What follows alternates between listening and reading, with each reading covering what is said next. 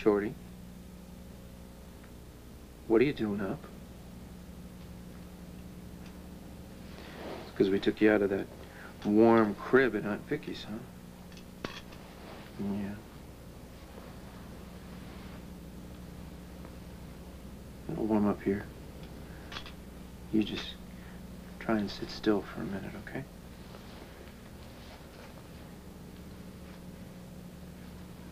What are you looking at? You're a wonderful father. You are.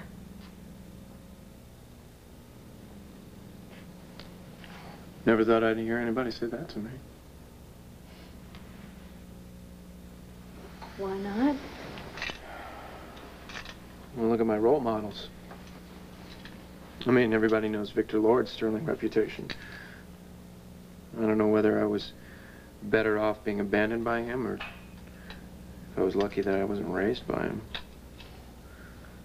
And then there's the warm, lovable Peter Manning. His favorite hobby was to kick the crap out of me. What a pair of fathers. Makes me kind of happy I never knew mine.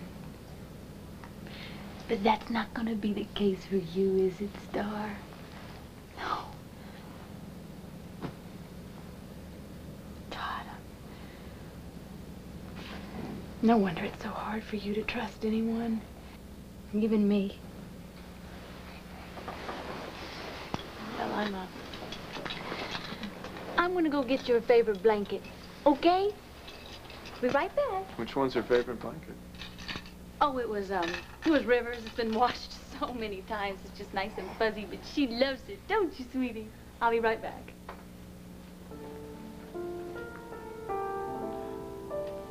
So many things to learn about you. Favorite blanket, your favorite food, how to shut you up when you cry. I mean, do you like to be rocked? Or do you like the bounce?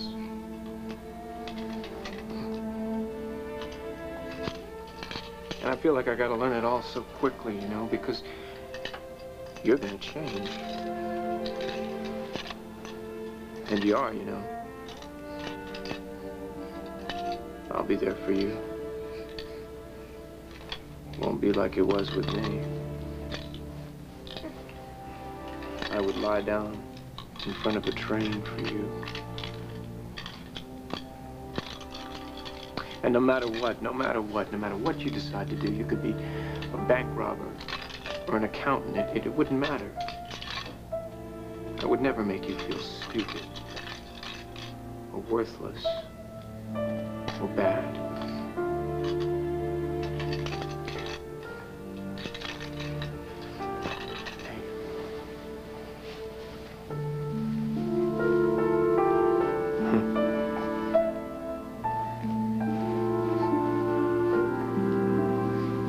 And I will never betray you in any way, I swear. And then maybe you won't be so afraid. Maybe you'll even like people.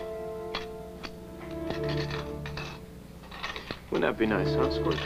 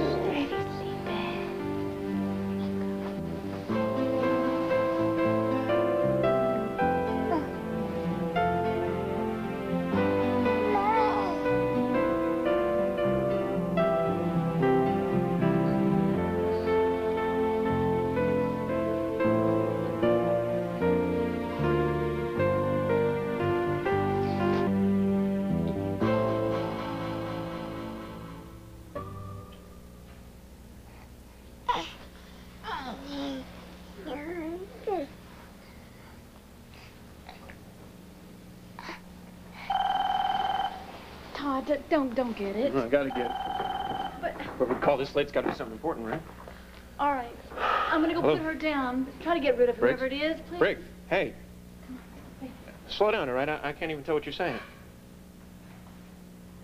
Well, who wrote the article? And don't tell me Kevin Buchanan, because I'll blow an artery. Well, Kevin Buchanan and Cassie Carpenter. Damn. Damn it. What? Your cute cousin Cassie and my bratty nephew Kevin, they're regular Woodward and Bernstein. Todd, what happened?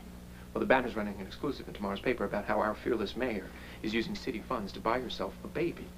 Well, how'd you hear this? Well, Briggs still has a buddy at the Banner. So some typesetter called him to rub it in his face about how the Banner scooped me. Wait, how did they get the story? I know how they got the story. Wait a minute. Cassie has a connection at the mayor's office. Well, how do you know that? Well, just a conversation that I had with her before. When? I don't know exactly Before when. she jumped ship? Yeah, but... Oh. If Cassie was working on that article while she was still working at the Sun, that means that story is mine. Huh. Now, go ahead. Come on, say it. No, I know you're dying to say it, but go ahead. I should never have fired Cassie, right? Here.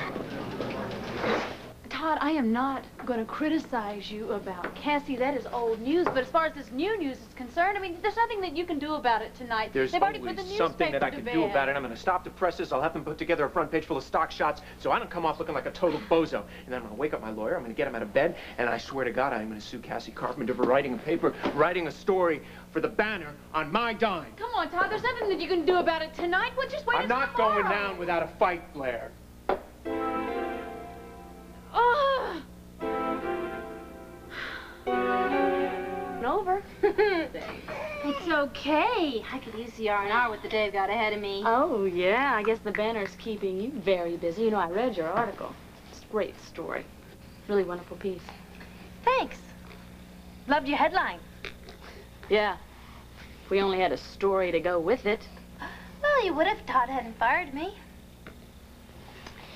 You know, maybe it was the best thing. I mean, we're just a tabloid. We can't write anything that comprehensive. So how long did it take you to write that? Months, probably, huh? I type fast.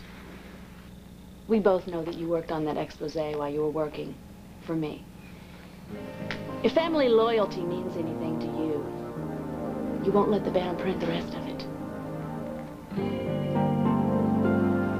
Well, Kevin and Cassie are working on part 2, so you'll have it ready to run by press time.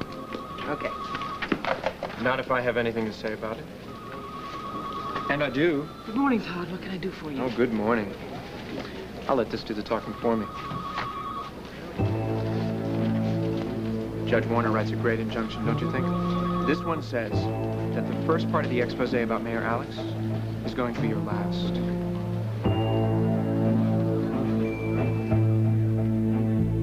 Last time you lectured me on family loyalty, I gave up a good job at the Banner to come work for my cousin. And all I got in return was a pink slip from my cousin's husband. If that's what I should expect from family loyalty, I think I'll stick with those strangers over at the Banner. Look, I know that you were devastated when Todd No, I fired wasn't you. devastated. But I was very angry that you let him. Oh, I let him.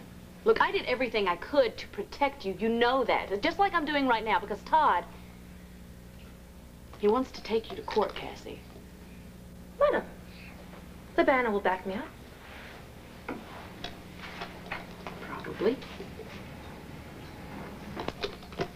Oh, you are such a happy little girl, aren't you? You're so happy. You know, I think she's been so much happier these days, don't you think?